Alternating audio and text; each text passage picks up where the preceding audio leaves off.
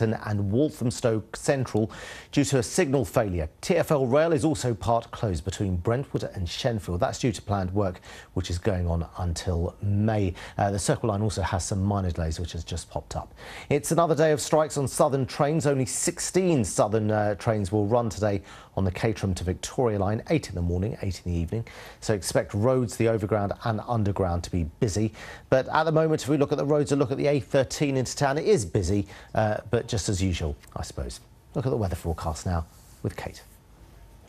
Good morning. It's a reasonably mild start to the day, but don't be fooled. The temperature, it is going to slip away through the afternoon and feel much, much colder by the end of the day. Now, we've got a bit of cloud this morning, but that's moving away southeastward, accompanied by quite a fresh northwesterly wind. That wind, it is going to feel chilly later. We've got some bright spells, some sunny spells, but by the end of the day, the temperature colder than it is this morning, 6 or 7 Celsius. A cold night tonight, but tomorrow is what we're all looking toward. A band of rain sweeping across the south of the UK, falling in the most part as rain, but as we head through the afternoon into the evening, it mixes with cold air and could in turn fall as snow right about rush hour. Some very difficult driving conditions, and the Met Office has issued a yellow weather warning for some snow through tomorrow into tomorrow evening.